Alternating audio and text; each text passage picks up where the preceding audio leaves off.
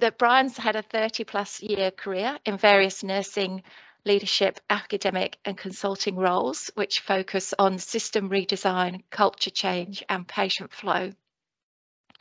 In 2018, he was voted one of the 20 most influential people in the 70-year history of the UK's National Health Service, and was awarded an OBE for the services to nursing and emergency care in 2019. It's just amazing. Well done, Brian. Brian, together with Professor Linda Holt, they developed the global social movement called NPJ Paralysis, of which I know that Brian's going to talk a little bit today about that. His CV is very, very long, but I'll leave it at that and I'll stop talking and I'll hand over to you, Brian. Thank you very much. Thank you so much indeed, Sue, for that very kind obituary, which could be summed up as I was born when I was very young and I'm not dead yet. So thank you, and thank you all of you for joining us this afternoon. And Sue and I've been talking since about the 1930s to make this thing happen. So brilliant to be here, and thank you all for coming.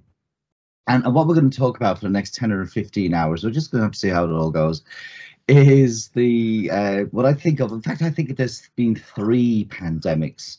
2 of them have been traveling along all the time, and then obviously, as we know, COVID has been the other one. But the 3 are obviously COVID. The other pandemic, which I'll talk about largely, is deconditioning, which is 10 to 100 times more prevalent than falls or pressure sores. And the third one actually is of loneliness. So, but I'm not, for time reasons, I'm not going to spend a lot of time on that, other than refer to it, but also I'm going to show a short film on that theme. And also, as well as the deconditioning and loneliness, I'm going to show towards the end a short film about a new campaign that is led by a Kiwi Aussie doctor called Dr. Mike McCabe out of the UK, which we've done a soft launch for, and we'll show you a short film on that, because that's very exciting. It's about how do the small things that make the big differences. But first, let us dwell on and focus on what deconditioning is. And if you look at the Oxford Dictionary, it's that would define it as losing fitness, muscle tone to a lack of exercise. Farlex and Partner talked about the loss of physical fitness to maintain an optimal level of physical activity or training, or inactivity for any reasoning may lead to deconditioning. Incidentally, as a by the by, I'm going to send Sue the PDF of this whole talk. So if you're happy to, and if Sue maybe puts that in the chat box, Sue's email address, and get in touch with her. It'll be done via WeTransfer, so it's a big file.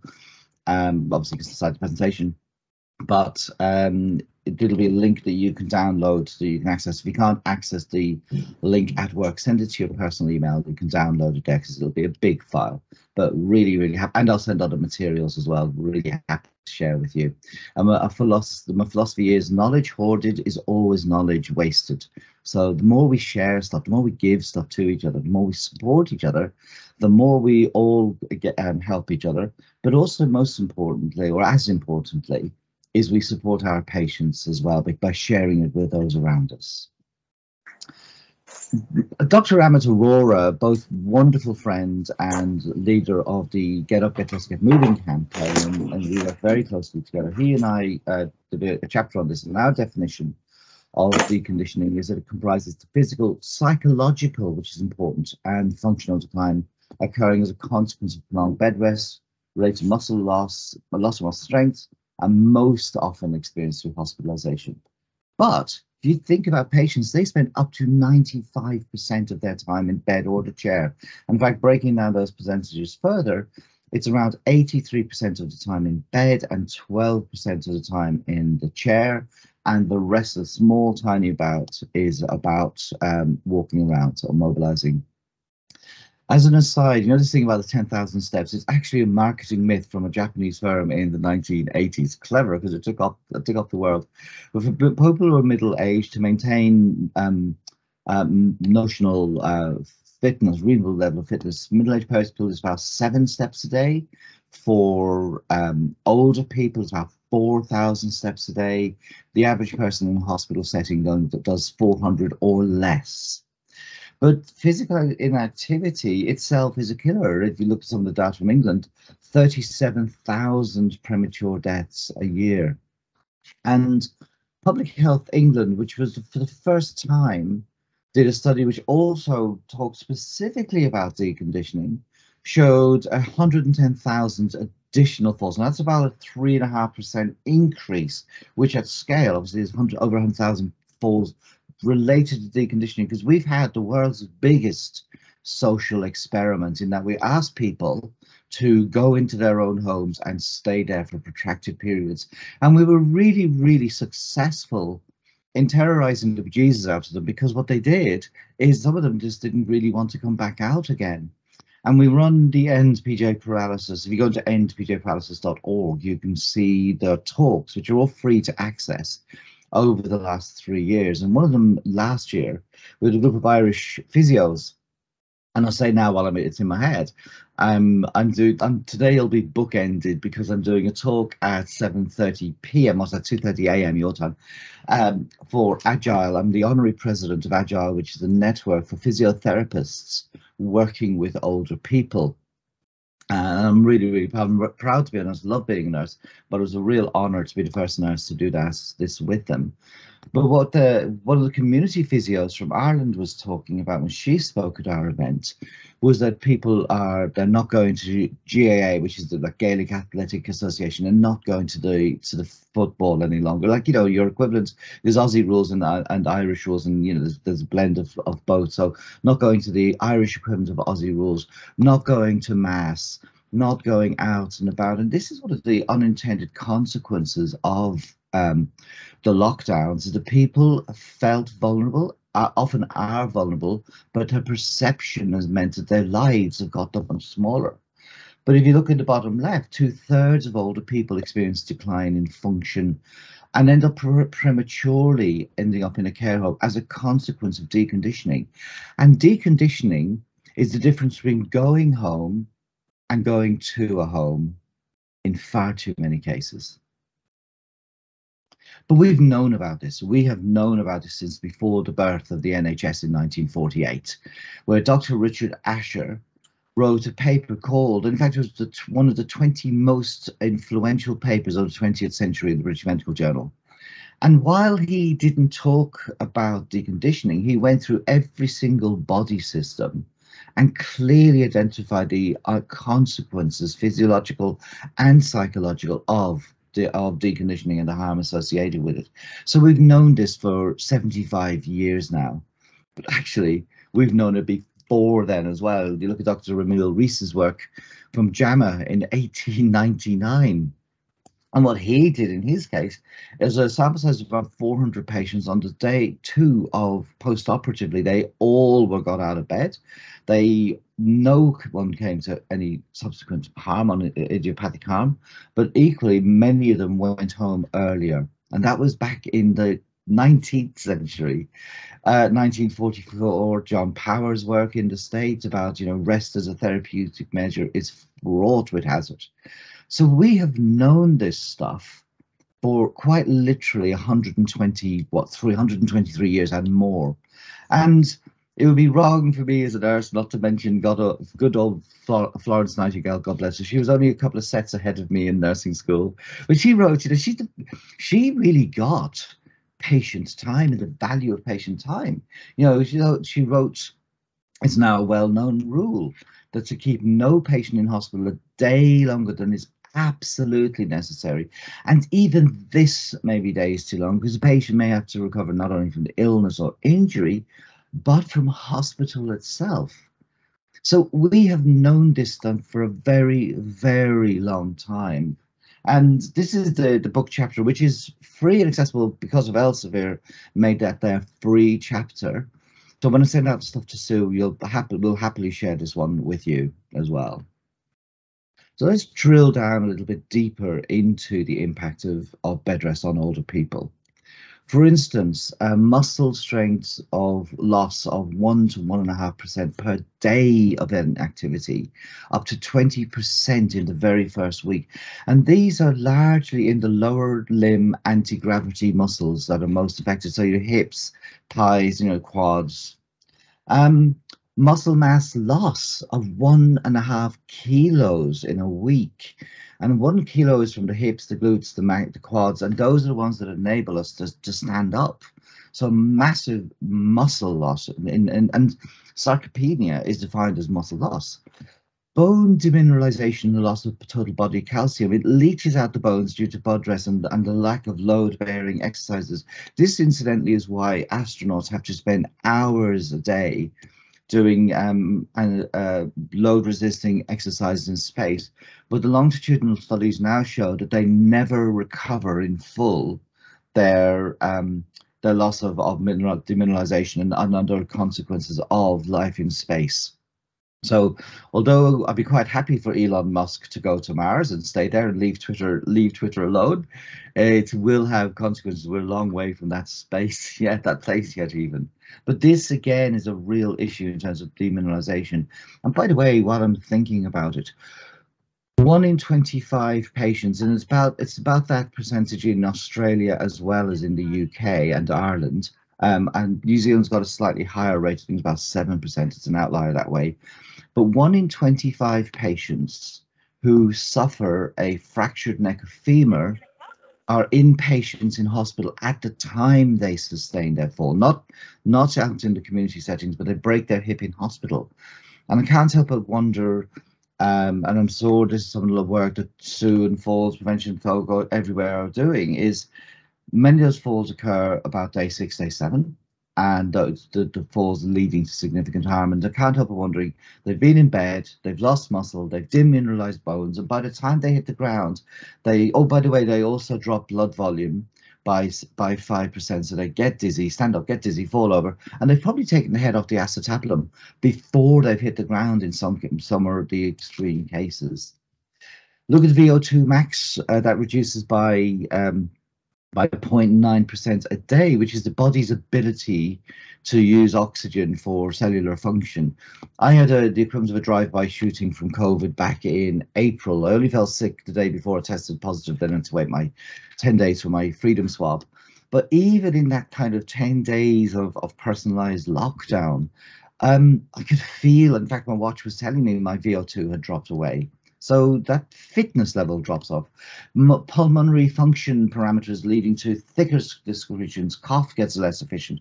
The risk of pneumonia increases because of mucus settling in the lower lobes. And you think about it, the ribs, when we're sitting up, when we're standing, we're using the whole of our rib cage. But when we're lying on our back, only half of it is being used, which means it becomes less efficient. Our breathing is more shallow. Blood glucose, by day 3 of inactivity, our insulin binding sites start to become less effective. And it takes a fortnight. You know, any of us who wear an Apple Watch, I'm sure they do. Other brands are available. It reminds you, if I'm sitting for more than an hour, it tells me to get up and go for a little walk. Even 2 minutes of standing and walking reduces the insulin resistance. So it's one of those things that we need to. They talk about smoking being the new, sitting being the new smoking. What else goes on? Well, we have constipation as a consequence of reduced peristalsis, because the gut isn't as mobile, because we're not moving around naturally. There's a reduced fluid intake as people aren't as thirsty. Feces becomes impacted. It doesn't have the gravity feed into the descending colon to take feces towards the rectum. So people end up with constipation. UTI as a consequence of increased diuresis, and remember the mineral excretion is due to calcium leaching, which leads to kidney stone formation. The bladder doesn't empty fully because, again, sorry, I'm being heckled by my watch. It found something on the web for me. The bladder, because people are lying back, it doesn't empty the bladder fully, which means you've got a reservoir for bacterial infection. So all of these things add up to a sorry, sad state. And of course, the one we know most about, although thankfully rarer nowadays, is pressure sores. Let's look at the consequences of the psychological conditioning, the lethargy, the loss of get up and go, the loss of independence, and loneliness. An interesting policy debate going on in the UK right now, which in Scotland's already gone there, which is about single-use rooms. In one of my many lives, I work as Director of Service Improvement in Canterbury Health System. And as many of you will know from the consequence of the earthquakes, we had to do a lot of building. I think we lost, so 12 out of 15,000 rooms in the health system were demolished. And I think had to demolish about 30, 40 buildings, you know, they're just natural disaster stuff. Well, we spent a long time rethinking what a future health, if you like, it's the brief clinical design brief was a 21st century Nightingale ward, and it's been designed in a way where you can have single room, it turns into a double room, right up to a quad room. Because one of the key things we found for patients is they become quite lonely. And if you think about older patients, you know, when you're crook, you don't want to talk to anyone. When you are starting to get better, actually you want to have social exchanges with people. And the argument about single rooms and infection control, to be honest, is a little bit mythological. And the reason is what is the single biggest driver of infection control is washing your hands, which means it's a behavioral issue rather than just an environmental issue. So loneliness is a thing in hospital, and when people in the community, loneliness is very, very prevalent. In fact, the wonderful work of Julia Holt and Unstad et al. In 2015 showed that loneliness increases mortality, early mortality, by 26%. Now, she'd identified that loneliness is the equivalent of smoking 15 cigarettes a day, and will more likely lead to earlier death than diabetes or obesity. And what I want to show you is a short film, mostly about a person who goes home from hospital, and this is the story of Frankie.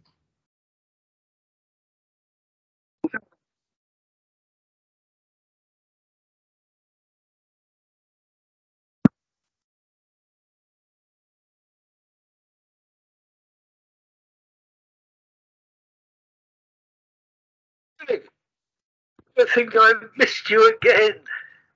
I'm back home from hospital now. I'm doing all right. They said to take it easy for a few weeks, but I'll be okay. How's things with you? I'll hopefully speak to you soon. No message. You know, the best bit of the week now is the food delivery. We've got a really nice young chap that comes, he brings it right inside. I've started leaving the radio on. It's quiet here without your mum. The hearing's not what it was, but it's nice hearing other voices, I suppose.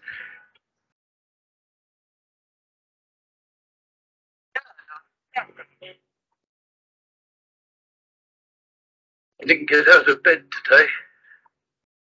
Didn't see much point. I know you've got a lot on, but I wish I didn't keep missing you. Nearly slipped on the way down. No idea what's wrong with those stairs. Do let me know if you can make it over sometime soon. Yeah, I could do with a hand with a couple of things. No rush, though. I know you're busy.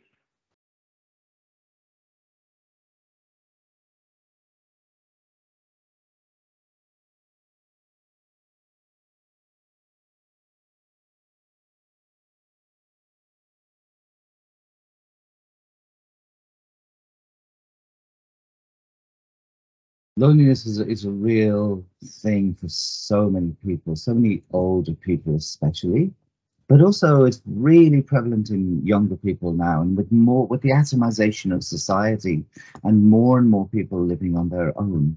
It is something of consequence, with consequence in society at large. And particularly in Australia, when you look at the vast distances concerned, and the fact that WA, through Mark McGowan's leadership, had did a fantastic job with managing COVID, but it's not without consequence. So it's not all these things, and it is a feature of the pandemic that people are not connecting with others, and not going out. Their lives have become so much smaller. By way of full disclosure, my son, who actually appeared in the cameo in that, who wrote and directed this, and Firewood Pictures, his company, we've commissioned him to do this beautiful work, as you'll see with some of the others we're going to show you. So when you think about, if you like, an illustration, another way of illustrating this, the fact that a week in hospital can lead to 20% of quads power, loss of aerobic capacity, bone loss, deconditioning, or malnutrition, disability, and so on, is profound. And if you think about frail older adults, their functional reserve, it goes down an incline. But if you go into a hospital, it can actually fall off a cliff, because being in the hospital and being sick has real iatrogenic consequences. So if hospitalized patients are 61 times more likely to develop a disability in activities of daily living than those who are not hospitalized, 61 times. 17% of older people, what's that, about 1 in 6 older medical patients who walked in independently a fortnight prior to admission needed help walking on discharge. And saw this with Linda Holt's father. He walked into hospital and never walked out again, and not on his own at least. And deconditioning, a Singaporean study found, it contributed to delayed discharge in 47% of older people. And I think a better question than asking is the patient safe for admission may actually be a better question than is the patient safe for discharge. Because we blithely admit patients, excuse me, we blithely admit patients, but really, should we not be asking, are they safe for admission? And what's really, really important to stress, this is not about bad staff, this is not about bad clinicians. This is about us often killing patients with kindness, with good intent, not with malice. It is the unintended consequences of keeping people what we think of as safe. Now, Linda and I just need to, I've written half of this book, and I came up with a framework recently with activities of daily living, dangers of the evidence of consequence of deconditioning, and then actions people could do. So it'll only be about 10,000 words.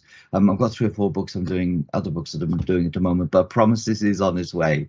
But it will, and it may not be called that in the end, but we're definitely working on this, because we need to get this into people's hands.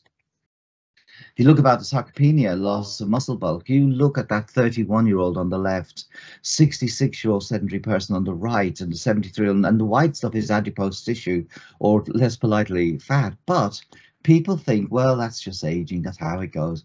You look at this 40-year-old triathlete and a 74-year-old sedentary person, but look at the 70-year-old triathlete. He's got even greater muscle mass than the 40-year-old triathlete. So it really is far more to do with resistance than load bearing.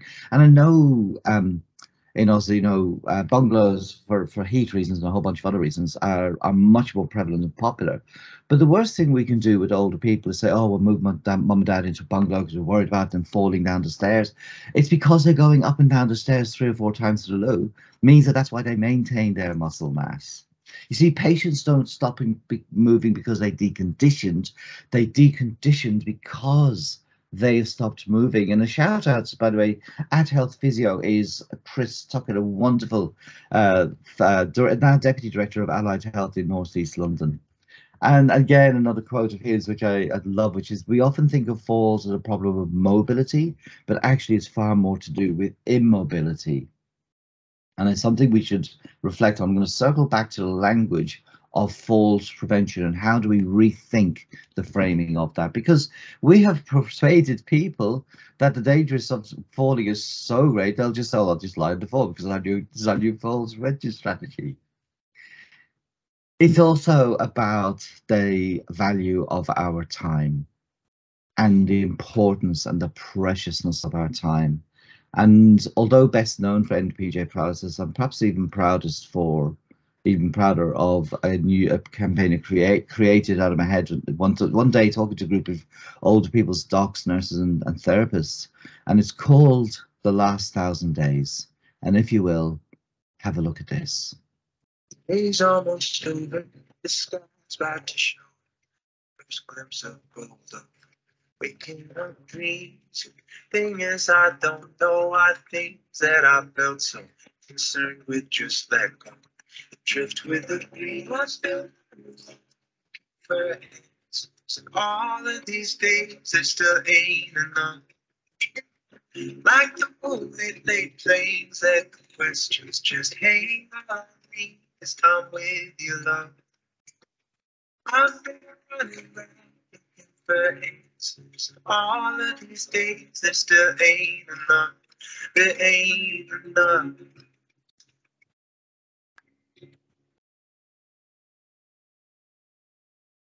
I'm waiting.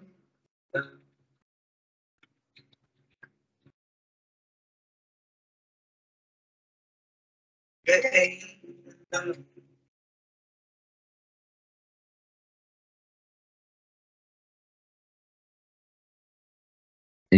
If you look at the narrative arc of that short film, you'll see it starts with a child and works the way through, but most of that time is almost about one scene. It's about people living their lives.